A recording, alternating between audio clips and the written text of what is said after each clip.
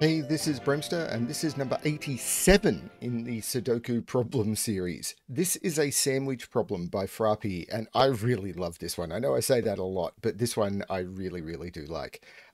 So the goal in this puzzle, of course, is to place the digit in the cell marked with an X. And of course, the important thing with these is to always understand why the digit you are placing is true. Even if you can look at it and go, I think I know what this is. Can you actually prove it? This is always an interesting thing. So yeah, I've had a few people say, oh, I can do this in 2 seconds. It's like, yeah, can you prove it that quickly? Anyway, so with this one, of course, this is a sandwich problem. So the way this one works is the clues outside the grid indicate the sum of the digits to be placed between the 1 and the 9 in that row or column. So that's how sandwich clues work. There is a link below to the grid where you can try this one for yourself. And then, yeah, I will wait for a few seconds and then I'll be back to explain how this one works. Okay, this one actually looks really simple, and I had a couple of testers say, oh, it's obvious, and then when I asked them to prove it, it was like, actually, I'm not 100% sure. It is a little bit more tricky than it looks, even though you can guess the answer pretty quickly. So, the important thing about sandwich clues is first thing you need to understand, of course, is if an entire row or column of a Sudoku contains the digits 1 to 9, the sum of those is 45. However, the 1 and the 9 are going to be used in the general term is the crusts of the sandwich. So you do not use those in the digits that are going to make up the total for the sandwich. And those sum to 10. So 45 minus 10 is 35.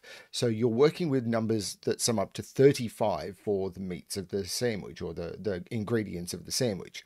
So we can use that in row 2 because we can immediately see that if the crusts need to be at the end, because if you add up the digits 2 to 8, you get 35. So we need to use all of the ingredients, yeah, 2 to 8 in the middle of the sandwich. So this becomes a 1-9 pair. And then we can use this 2 clue, because the only way to put 2 into a sandwich clue is with a 2 on its own, because there's no other way of making up a 2 sum in the Sudoku numbers. So this becomes a 2 and this becomes a 1-9. Then we have this 33 clue, and the clues are feeding into each other. So the only way to make up 33 is to use, well, you can think about it by removing digits. We're not using 1 and 9 at all. We need 35. How do you get to 33 from 35? You remove the 2. You can't remove a 3, that takes you too low. So the only way to do it is to remove the 2. But we've already got one of the crusts here. So the only place you could remove the 2 is here and make this another crust, which is getting us into the column where we need to determine. But there's 2 ways of making up 6. You can do it with 2, 4, or you can do it with 6. So the question is, which way is it? Now, it is very clear that you can't go 2, 4 down here because there's already a 2 in the box. But the question is, why can't you do 2, 4 up? And that one's actually a little bit more tricky to see. So, and the reason is, if we were to consider this to be either 1 or 9, it's going to be one of them. And if we call this yellow, we're going to use a colouring trick here. If we call this yellow, we don't know whether it's 1 or 9, but we know it's one of them. This one has to be the other one, so let's call that blue. So all we know is yellow and blue are different numbers. Now, this one can't be blue because it's a different number. So this one has to be yellow. And then this one here can't be yellow, so it has to be blue. So these two must be different numbers. And all 3 of these cells see now both the 1 and the 9. It doesn't matter if this is 9, this is 1, if this is 1, this is 9. And these 3 cells see all of them. So we can't go up with the clue. Because if we go up with the clue, one of these cells here would have to be a 1 or a 9, and it can't be because it sees both. So we must go down. And because we must go down, it either has to be a 6 on its own or a 2, 4, and it can't be a 2, 4 because there's already a 2 in the box. So that there has to be the 6, which is the solution to the problem.